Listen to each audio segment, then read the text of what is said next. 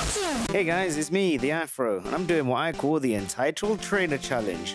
Basically, the only Pokemon I'm going to have in my team are Pokemon that I'm given, and I'm not just allowed to make my team OP to try and defeat everything.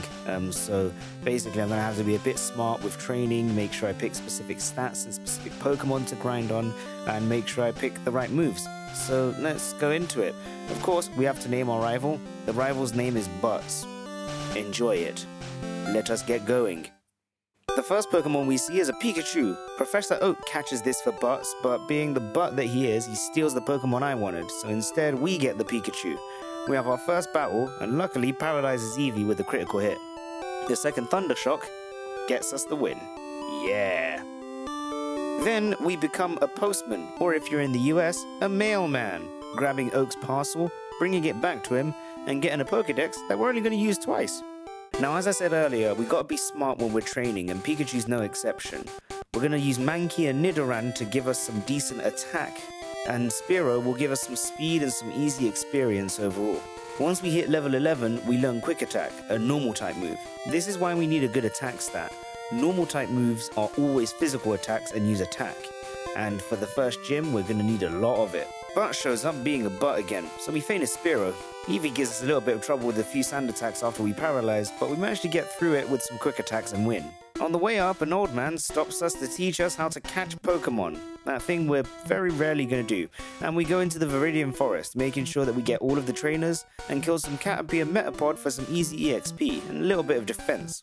Once we get through, it's a quick trip to the Pokemon Center, and then we go to the gym to show off our swole Pikachu.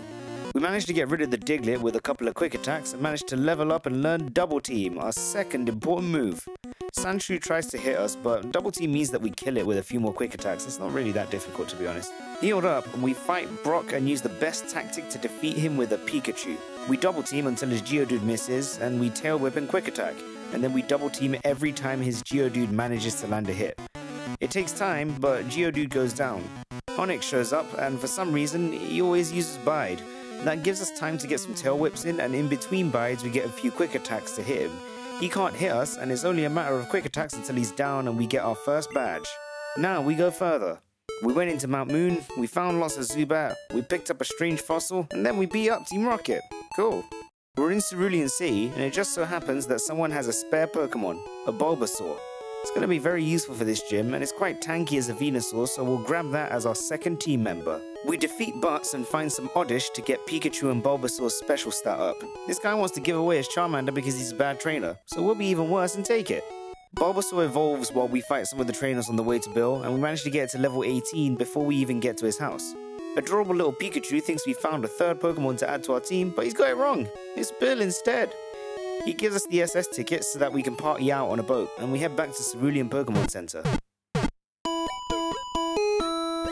I set up the team with Charmander at the front to get some EXP. The junior trainer's Goldeen gives me some trouble, but Pikachu comes in to save the day, and we're ready for Misty. Or so I thought. I didn't heal the first time, and that turned out to be a problem. Ivysaur had enough HP to use Leech Seed and use Growl a few times, but Ivysaur doesn't end up healing any damage with Star use, so I Vine Whip and just get out of the fight. Switching in Pikachu with Starmie gets me down to half health, and only have 12 left when I double team.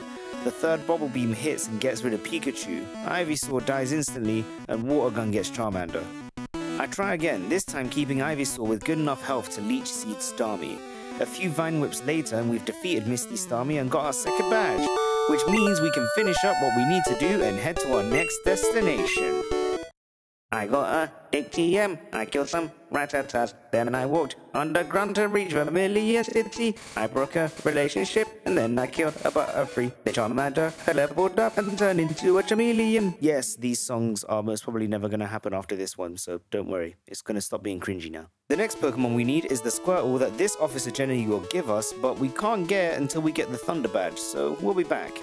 Normally, I'd jump straight onto the SS Anne, but with the amount of fire types on board and our Charmeleon not being powerful enough, it turns out not to be the best idea.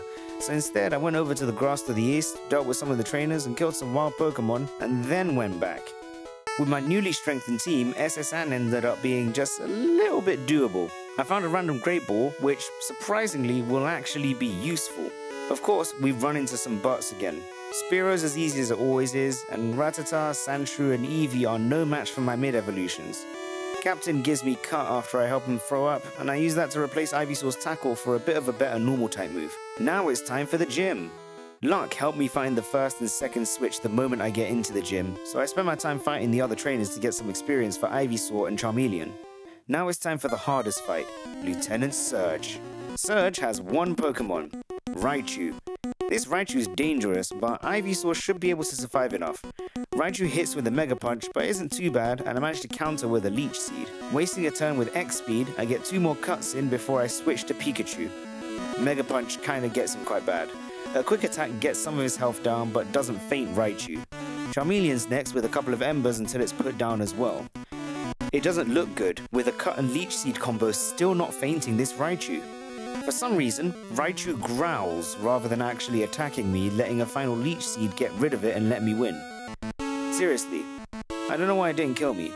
I get the badge from Lieutenant Surge, but I quickly realize something about this run. Without being able to go on power level, I'm only arriving at places in the story and gyms at relatively low levels. My highest level Pokemon only just about match standard NPCs, let alone gym trainers and leaders. I'm likely actually going to have to use tactics to win a lot of these fights rather than just brute strength.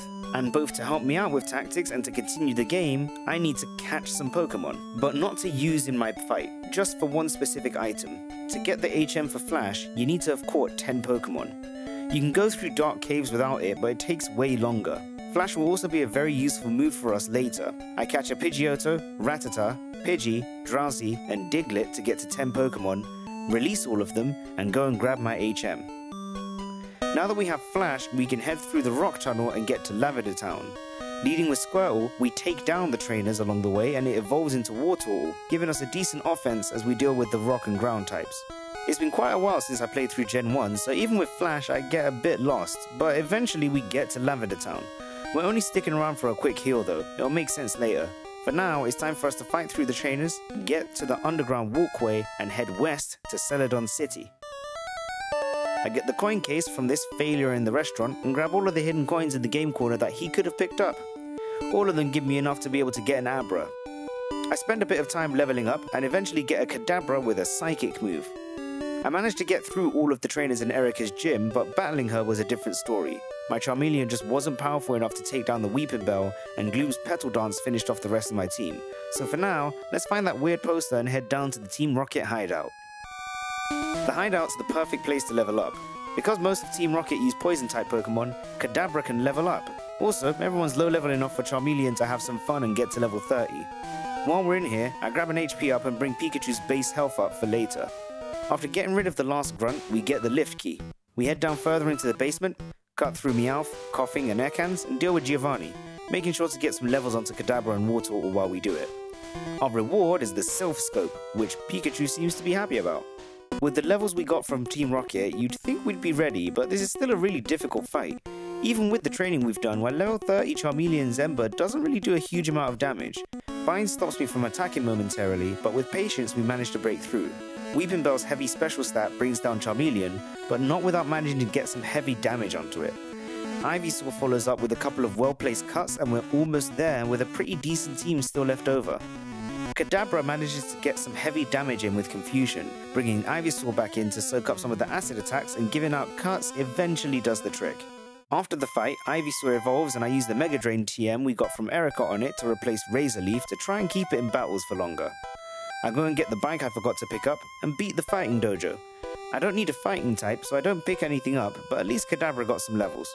Butts is easy, and this is why I switched the order around and didn't start in Lavender Town. At the level needed for Celadon City, the tower's easy, and we get more time to spend enjoying such phrases as Kiki Kiki Kiki, Qua, Hoo Hoo Hoo, Beat Me Not, Ghost, No, Qua, Give Me Your Soul, wait what? Give Me Blow. What sort of kid's game is this? Defeating them has Kadabra learn Recover and Forget Teleport. We put the Spirit of Marowak to rest by defeating it, rescue Fuji, and get the Pokeflute. Next in our sequence is to go far south enough to get rid of the Snorlax for some levels. I can't catch it, so I might as well use it to level up my team. After we've done that, we head back to Saffron and tackle the Sylph Company. Saffron is the most difficult at this stage because it's expected that we'd head over to Fuchsia first. I tried to leave most of the battles available, you'll see why in a little bit. I always get lost in here, but I eventually figure out the teleport pads and find the card key. After a quick rest, we find Butts again. You guessed it, he's being a butt again. His last Pokemon, Jolteon, at level 40 gives me the most trouble. It took down Venusaur and Charmeleon, but flashing with Pikachu enough times to make it miss and getting a couple of Psybeams in gets rid of it. After Butts is gone, we get our final team member, Lapras. At level 15, however, it will need to be the lead to get some experience and level up. Because I didn't explore earlier, I have a lot of high-level Pokemon I can use to level up Lapras and Kadabra. At level 18, Lapras starts being able to get rid of some Pokemon itself. Giovanni's up next, and his level 41 Nidoqueen gives me some grief. Switching to Kadabra and getting a Psybeam in deals with it. Because the president is rich, he can give us anything, so he gives us a very useless Master Ball. I would have preferred a PS5 pre-order, but, you know, fine, we'll take this instead. And that's the Sylph Company over and done with. Now, I would continue, but because this game is, you know, long, I'm splitting it into 2 episodes, but the next episode should be up in a day or 2. In that one, I want to see if I manage to actually defeat the Elite Four, or if I end up having to give up because I can't just continuously train and OP myself. Make sure you've subscribed for the next episode, and if you like Pokemon content, maybe check out our Nuzlocke run on Pokemon Crystal. We need to get back to it, but there's lots of episodes available for you to catch up on. Thank you very much for watching, and I hope to see you back here. Bye!